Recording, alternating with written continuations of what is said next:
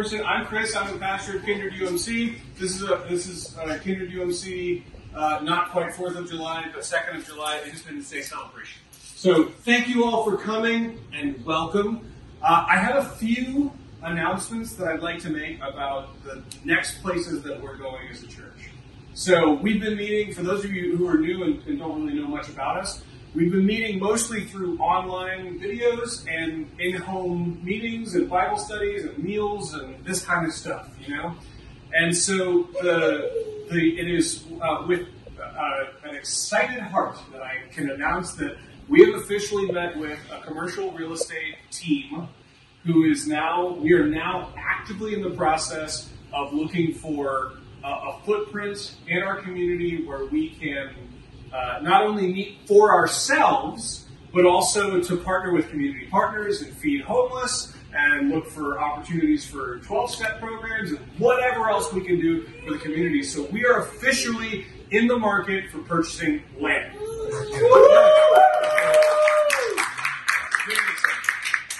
In the meantime, because that process will be, however long it takes. It'll probably be months depending on what is out there and whether we want to buy land and build, whether we want to buy a building and renovate, who knows what we're going to find. So in the meantime, for the next month of July, we're going to be focusing on sustainability. We're going to be focusing on a disciple's responsibility to the environment. In Genesis 1, it says that we were given dominion, and that the word in Hebrew is different than the word in English. Dominion is like this, like we're the controlling force, But in Hebrew, that word rada actually has more implications for responsibility. And so for the next month for July, we're going to be focusing on sustainability, and we're going to do what's called a sustainability challenge. Every week, we're going to have a new thing, like a baby step in that direction. And so for the first week, the challenge is, can you eat one meal this week that is sustainable? Either locally sourced, Greenwise at Publix is a good source for that. And if you just don't even know where to start with that, then next Sunday, we will be starting Sunday suppers. I will be preparing a meal and everyone is welcome. We're going to open our doors at 4 p.m. We're going to serve food at 5 p.m. It'll be kind of open house. So don't feel like you have to get here at 4 or whatever. And I'm going to cook. I've already visited several farmers markets and local farms. And so we're going to cook an entirely sustainable meal next Sunday and every Sunday this month. It'll be locally sourced, or it'll be, it might come from a different state or something like that, but it'll be confirmed to be like a sustainable source of food. So that's the first challenge this week. Eat one meal that is a sustainable meal. And if you can do that, if you can't do that, then just come next Sunday and eat fried rice with us, and you will have a sustainable meal. We will also have vegetarian options. I'm going to do chicken fried rice and egg fried rice. And if there's anybody else who has any dietary restrictions, just email me, text me, let me know, and we'll make accommodations. And then every week we'll have a different challenge. Finally, today is a very special, it's not actually today, but today is a very special day because we're celebrating a very special person. Nicole. Nicole's birthday. So we've got cupcakes, and as soon as I'm done here, we'll be lighting sparklers and be singing happy birthday and doing all the things. So I tell you now so that you can prepare thyself. Okay? One final thing. Sorry, can somebody bring me that bread in that cup, please? Thank you. So in the Methodist Church, we have a tradition of communion. Like every church, there's a tradition of communion.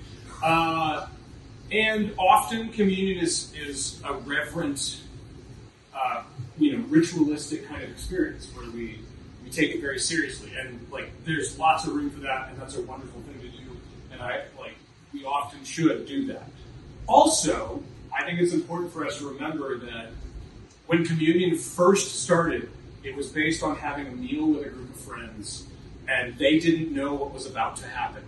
They were just having dinner, It was a Passover meal. It was an important meal, but they were laughing and drinking and like optimistic about what was next. And that's kind of the energy I want to use today to talk about communion.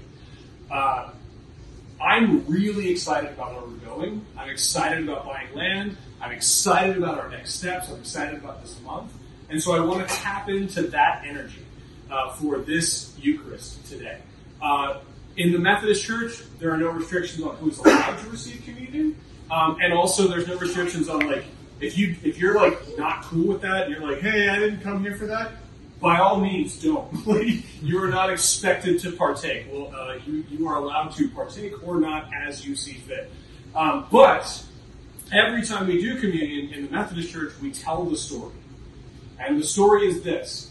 Jesus, on the night before he was arrested, on the night before he was tried, and then ultimately executed, he was just having the Passover meal with his friends, his disciples, his followers. And they were excited about the future of what was going to happen. And during that meal, every element of that meal has a specific meaning. And so he took the bread from the table that already had a Passover meaning, and then he broke it in front of them. And he said, this is my body. And it's given for you and for many for the forgiveness of sins. And I can only imagine how off-putting and weird that must have been for the people around the table. And they were like, okay. And they probably kept on eating and laughing and joking and drinking. At the end of the meal, there's 3 cups during the Passover meal, and the final cup is the cup of the blood.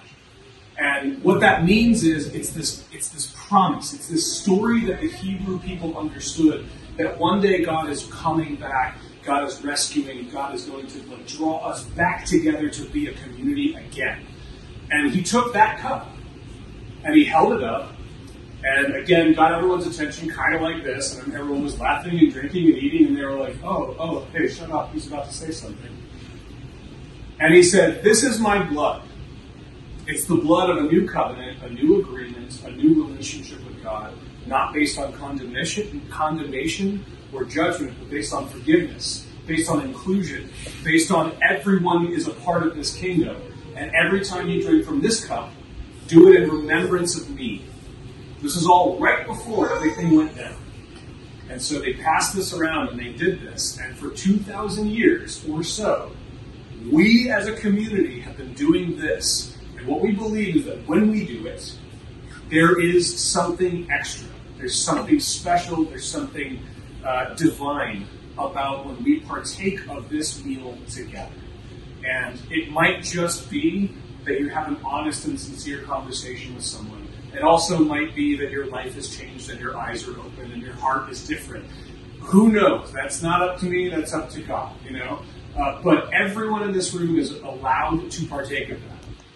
We're going to pour juice, and there's, because of COVID and stuff, I don't know how, we've got new sanitary expectations. So I've pre-cut pieces of bread over there, and then I'm going to pre-pour little shot glasses of grape juice. And you are all welcome to partake. Will you please join me in prayer, and then I'll be done. Holy God, we give you thanks for what you've done. We give you thanks for everyone who's here. We give you thanks for the friendships, for the relationships. And we hope that in this meal and in this gathering and in this celebration, that we would be drawn closer to each other and closer to you.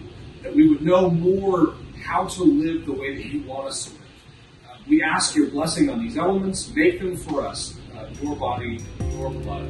We ask this all in your Son, Jesus' name. Amen. Thank you all for coming.